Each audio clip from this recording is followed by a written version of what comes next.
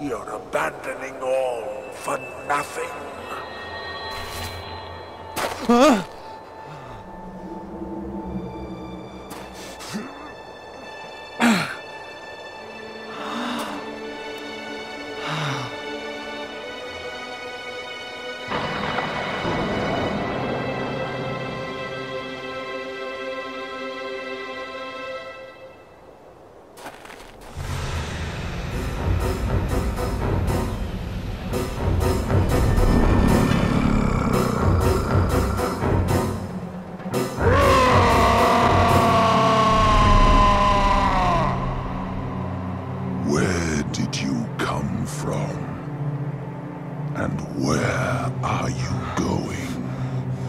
I have come from the City of Destruction. My city. And I am going to that which is Celestia. Its prince bids me go. Prince! I am an enemy of this prince. I hate his laws, his people. I come here to oppose you. Beware what you do, Apollyon, for I am on the road that belongs to the Celestial Prince! Silence! Prepare to die, pilgrim. For I swear by my infernal abode that I shall spill your soul where you stand!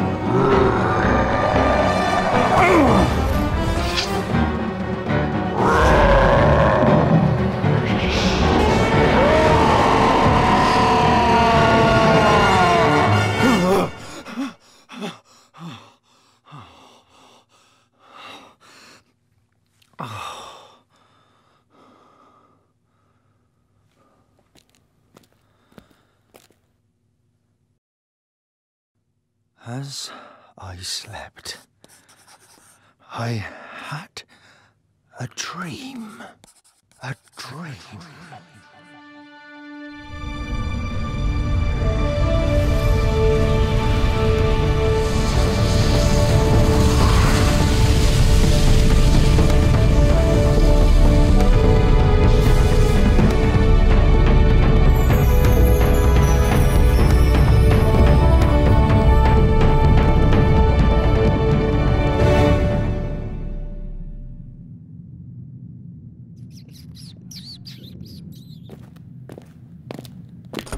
Get your filthy hands off me! Shut your mouth! And I want no trouble from you. Are you all right, friend? Forgive me. I didn't realize anyone was there. Let me help. I'm all right! Are you? Well, I'm in jail, am I not? Yes, we are. And right you are. And you, for what? Murder? Theft? What treachery brings us together? Preaching. An errant Christian. What did you do? Take a wrong turn, good pilgrim? Lose your way? No. I'm on my way. Blast if they haven't locked me up with a lunatic. And I suppose God's map to heaven leads through Bedford jail. Perhaps. Then do tell, pilgrim. Perhaps I too may find my way out of this stinking pit! Quiet in there! If you would hear me, then I shall begin at the beginning. A storyteller as well. A story might be just the thing to pass the time away. Do tell, pilgrim. I and the rats shall listen.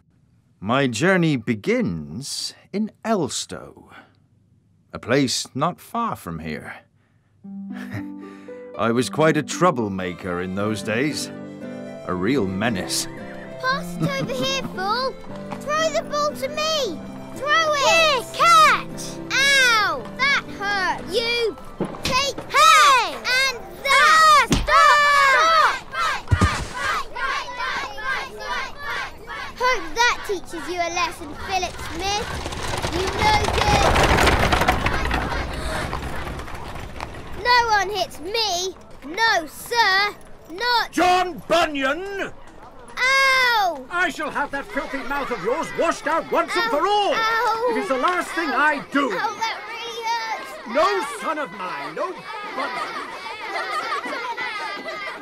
Poor as we may be, we'll have a gutter for a mouth. You will get to your chores, or it will be the whip at your back.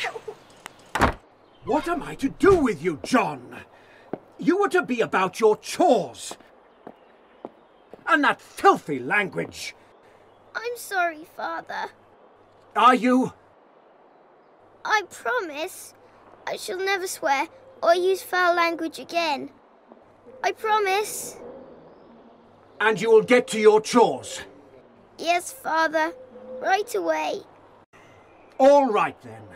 But you will not be allowed to play for the remainder of the day. You will remain in this room. You must think about your actions, John. Yes, Father. Oh, and John, about the chores. John? John! John Bunyan! John Bunyan! Come on, let's go steal some of Master Bevan's cheese. I caused my parents many a heartache, and did no better when I grew to be a young man. My friends and I were known ruffians, and I was chief among them. In fact, one of our band once said of me, "Why, if it wasn't for people like Johnny here, the devil would have no company in hell." I was a happy-go-lucky fellow, but I knew I was bad, real bad. The thought of hell tormented me always, and nighttime was the worst.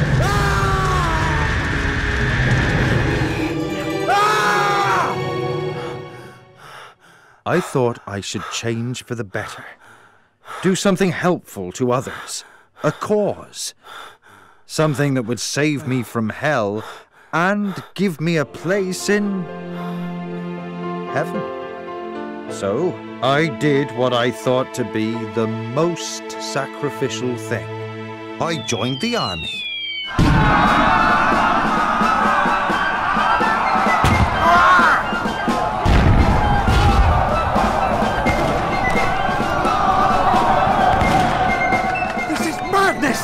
What's the good of all this? For our people and for our country. And why do you think the other side fights? Huh? For the same thing, dunce. They do it for country as well. But in the end, young Bunyan, we're all just killing each other just the same. And going straight from this hell to another. And going straight from this hell to another. Sir? Go to the garrison to your right! Sir, I can't. John! I will go. No, I... Go! No, wait!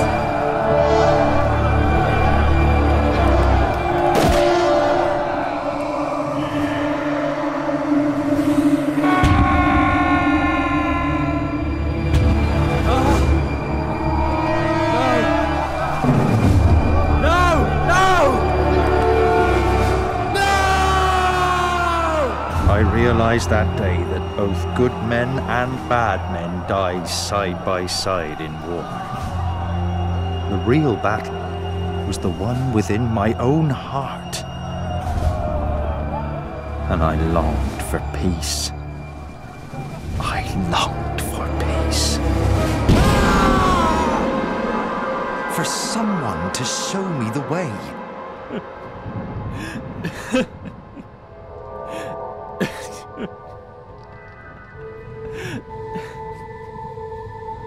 Why are you crying? I am afraid. Afraid of what? Of death.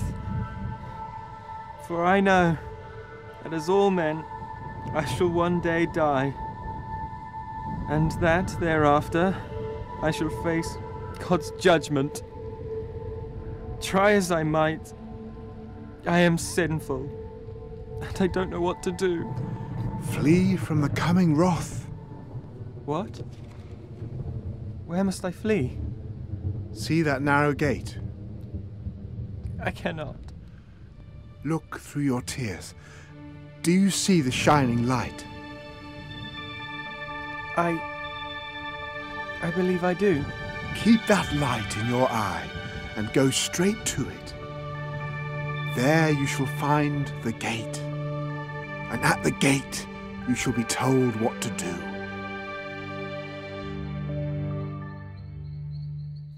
War brought me face to face with death, and I was scared.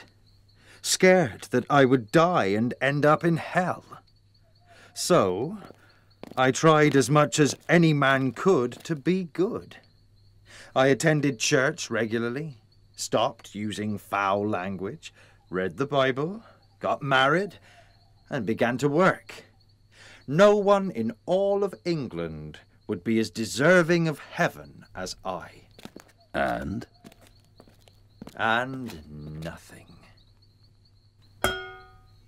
I was empty. No matter how good I thought I had become, there was something missing. But God led me on.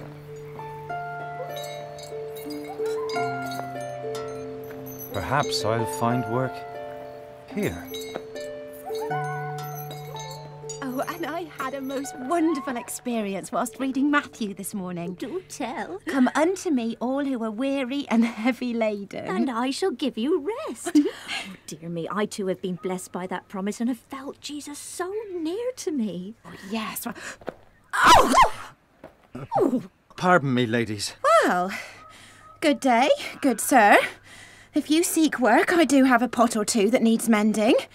I beg your pardon, but it is I that would seek your help, kind lady. Oh?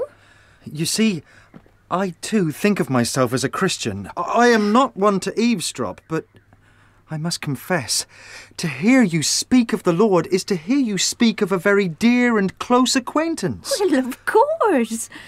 And what is your experience, dear Tinker? Is it not the same?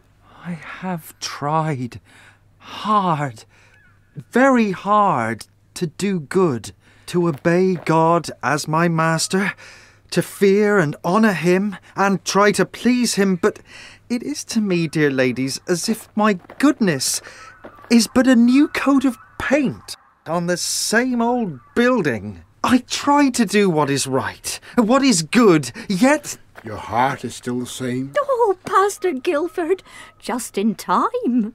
You were saying, Master... Bunyan, that my goodness is but a new coat of paint on the same old building. But you... Yes? You, madam, seem to me to be a new building altogether. Bless you, dear boy. Bless you. You need to lay down your burden, young Bunyan. Ah, yes. I know, young Bunyan. You need to lay down your burden. It is through Christ's goodness that we are saved, not our own. For by grace are we saved, through faith. Christ said, "Come to me, all you who labour and are heavy laden, and I will give you rest." He is your Saviour, Master Bunyan. Which means he saves those that cannot save themselves. Again I say, lay down your burdens.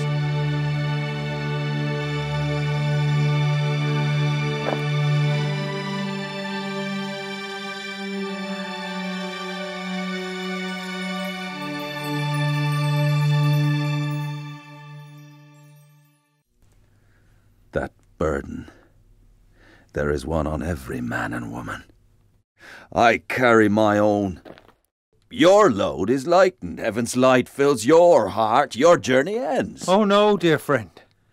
Once the light penetrated my heart, the journey was just beginning. And I saw clearly that one must journey on toward the light. And the way is not always easy. Ow! Hold still, Father. Done. Now you're ready to preach. Wonderful. My eldest daughter is the best assistant in Elstow. And the prettiest, I might add. And you are the most handsome preacher. Are you certain? Yes, you still are. I don't need sight to know that, Father. All right, we're ready. Where's Johnny? Ready.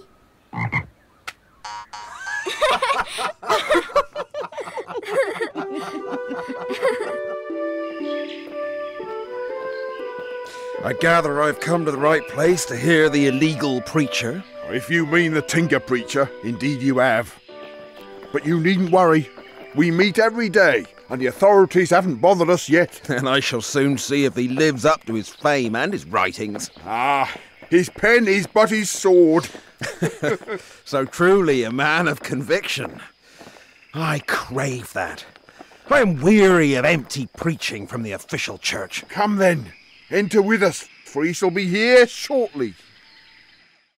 This man Bunyan knows that any unauthorized preaching is against the law. He is guilty of breaking the statute against unlawful assembly. That tinker preacher need only speak one word, and this arrest warrant will suffice to put an end to his so-called church. I must warn John. I must warn him. John! Thank goodness I have found you. Found me? I am on my way to preach. Listen to me, John. You must not preach today. What? The magistrate of Harlington has sworn a warrant for your arrest. Oh, John! If you so much as utter one word. I will not dismiss the meeting on that account. But, John, you mustn't. Father. My dears, listen to me. We must be brave. No, Father. John. Shh. Listen now. How will the people keep the faith if their pastor is unwilling to suffer loss for it? I shall preach God's word, come what may. You knew that you would be arrested? That is madness.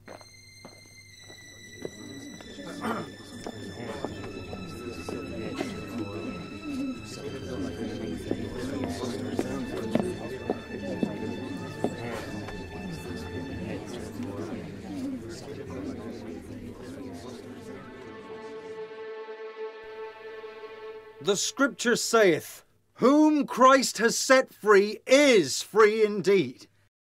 And the time will come when you will not worship in this building or that place, but the true worshippers. John Bunyan! The true worshippers will worship in sincerity and in truth. John Bunyan! The scripture saith, it is better to put... I have here a warrant for your arrest! Is the help of man. Be brave, my darling. God be with you, Father. God be with you. From where do you presume to get the authority to preach, tinker? From the scriptures, sir. Indeed. The scriptures tell us, if any man minister, let him do it in the ability which God gives him. Surely you are familiar with the epistle of Peter. I am a judge, not clergy. Be that as it may, you have the right to exercise that, gift within the privacy of your own family. Otherwise... Otherwise? You may not! Yet God's word compels me to share it with others. Your word conflicts with God's, which That is enough. You will take 3 months to think about this, tinker, in prison. And then you will decide whether you are willing to submit to our decision. That is, to attend the parish church and abandon your preaching and incessant writings. If you refuse, you'll be banished from the realm.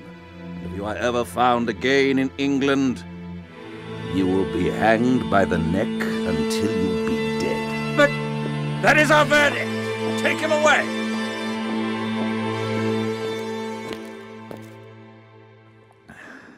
And Betsy? Johnny? How are they? They're fine, Father. Johnny found another frog and put it in the tea kettle and, well, he's doing extra chores today.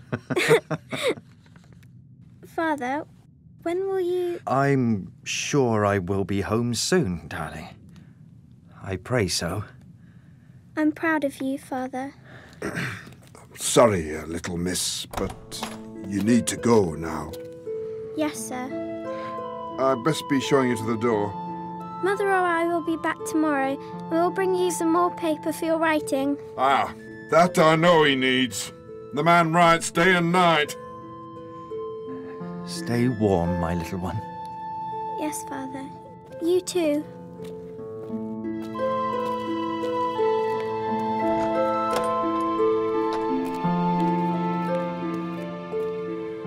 I love you. I love you, my little one.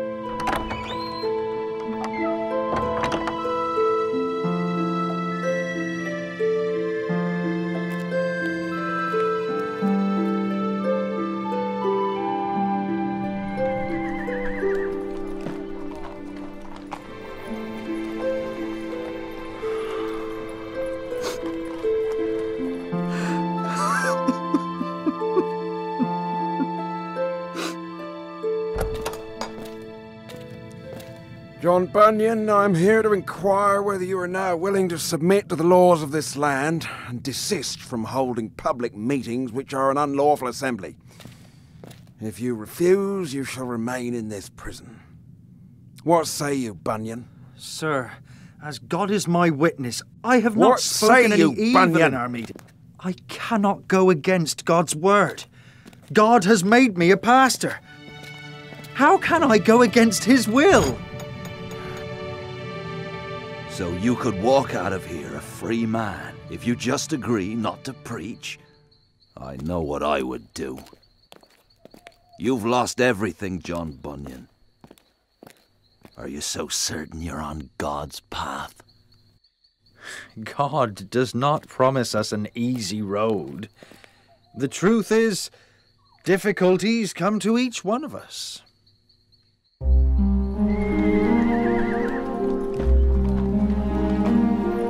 Lord, have mercy on us. Bunyan? What is happening? It's the plague. It has infected London, and people are coming to the country to escape it. We cannot sit around and wait to be infested in these small quarters. We are letting some of the prisoners go home. Home? Now, wait a minute. You must not leave Bedford. You are still a prisoner, but I know I can trust you. Bunyan, once this is over, you will return. And may God have mercy on us all. The plague killed over 100,000 people, many more than the war. Everyone in Bedford was affected, in one way or another. As promised, I have returned. I am glad to see you well. True to your word, Bunyan. But I had no doubt. And your family? Are they well? Ah, yes. And I have wonderful news. I will be a father once more. Elizabeth is with child again. And I also have good news for you. You have been granted a parole. Paroled? With all the conflict this country is having, the government changes the law frequently, depending who is in power. You are free to live at home. But beware, Bunyan. And take heed. The laws could change overnight. Those that have gone before us loved the word of God and confessed that they were pilgrims and foreigners on this earth. John Bunyan! Yes, I am he. And I am a constable. And this is an illegal meeting. And? Is that the end? Is that your journey? Your pilgrimage? Back in this foul prison? For 12 years? In truth, Bunyan, a pilgrim that never gets to his destination is on no pilgrimage at all. Seems to me you have been walking in circles. A professional prisoner would be a more fitting title for you. Perhaps. But many people carry their cages with them, no matter how freely they roam. That is true enough. I have prayed fervently and asked God for what other purpose I had been set aside. When I finally realized my purpose, the words flowed faster than I could write. One night, as I slept, I had a dream. I was a pilgrim, living near the city of destruction, wondering which way to go, when I was brought into contact with a man named Evangelist, who set me on the right course. Eventually, I met with several opponents, some of which were Judge Hategood, and one, a fiendish Apollyon.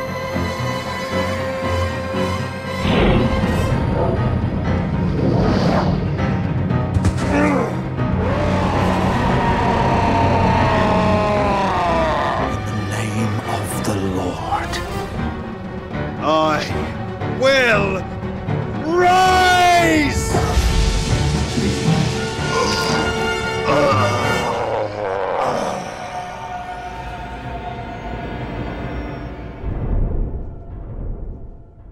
Pastor Bunyan. Pastor Bunyan. What? Are you done? Is your sentence over? Oh, no. When the law changed and the church was given the freedom to meet in public, I was chosen by the Free Church to be its pastor. What, in jail? Yes, he goes to preach his sermon, talks with the people, and then he returns, the honest man that he is. John's sentence has not yet been overturned. You see, every pilgrim has a resting place. For now, God has seen to it that this is mine. This is the fruit of my time here. I think you will enjoy it.